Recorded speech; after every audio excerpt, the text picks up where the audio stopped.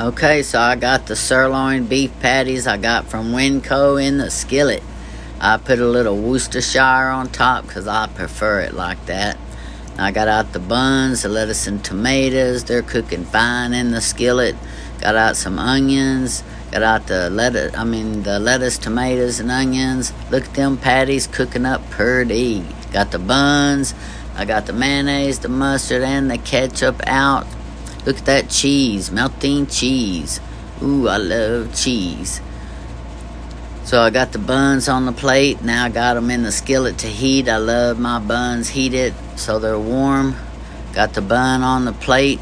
Got the patty and cheese on the plate. Got the second bun and patty warmed up and almost on the plate. There goes that last burger on the plate. And the buns on the plate too. Look at that. Now it's time to add the condiments. Lettuce, tomato, mustard, ketchup, and mayonnaise. I love all three. Make it my way like Burger King. Adding my patty right there. Don't that look good? Add a little lettuce.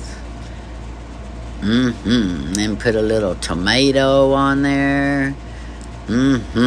Then add a little bit of onion. I love onions on my hamburger, cheeseburger. Close up the bun. Can't wait to eat that. Next. I got mine here at the table. Look at that. Man, that looks good, don't it? You can see the cheese, the patty, the lettuce, tomato, the onion. Yum. Got a little Texas Best Made pickle to go with it. Oh, that is so good. Did I tell y'all?